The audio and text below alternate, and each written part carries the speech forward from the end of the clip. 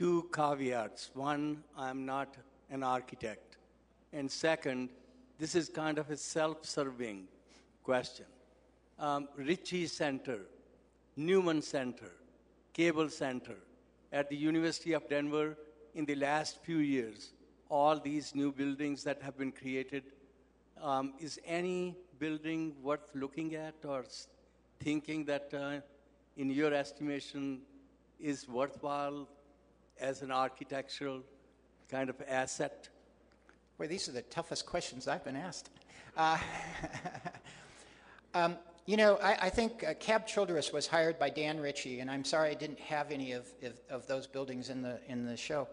But Cab Childress, who is a very significant architect, worked for Bill Muchow for a number of years.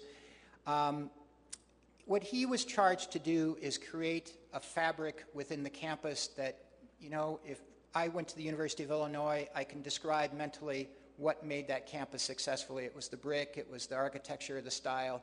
The buildings all fit together, and there are a lot of campuses. The University of Colorado is exactly that. They have standards, and the University of Denver was lacking that. And so Cab was charged with bringing a staff in and make that all happen. And then he took those, and guidelines are exactly that, guidelines. That doesn't mean that you can't go one way or the other. And he brought a high level of creativity to it. And I think those buildings are very successful. If you think about what the Ritchie Center is, I mean, it's a big old field house, right? And it really could have been pretty ho-hum. It could have been something that is a pre-engineered warehouse or something of that sort. And yet he made it a significant landmark on campus. He made it a destination. He made it something that people are going to be very proud of. And as he called them, 200-year buildings, that they will be here for quite some time, and I think he really did a tremendous effort for the University of Denver in their campus, and those are great buildings. Yes?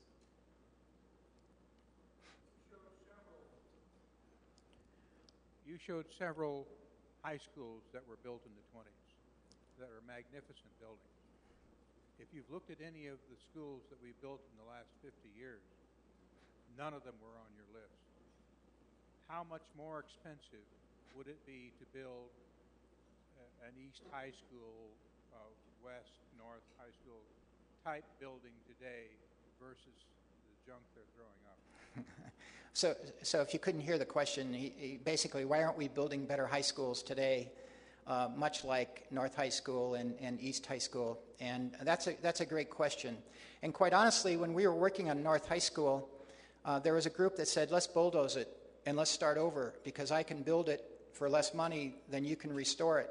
And we said, no, you can't, because this building has bones. This has great bones. And what you're going to build won't have great bones, and regardless of who the architect is. And so we went back into the community and we found all the great reasons why that school was significant. And we had the alumni come to us and tell us what they enjoyed about that school. We went back and recreated that. So tradition and history is something that's very important to those buildings that new schools don't have. But it's also, it's public taxpayer money. And it's hard to get people to support spending the additional dollars that it takes sometimes. Now, we've had some great high schools built in the suburban areas. Dakota Ridge is one that comes to my mind that Brian Klipp did. David did at Regis, I think, High School.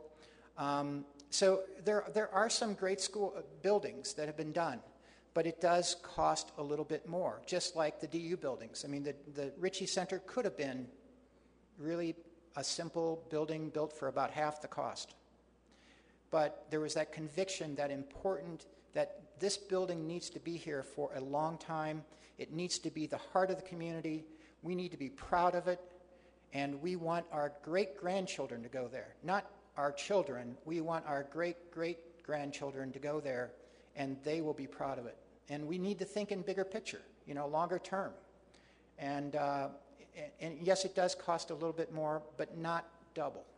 We're talking 10% or 20% max, but more like 10% to do significant architecture that will be here for a longer period of time. Thank you, Dennis.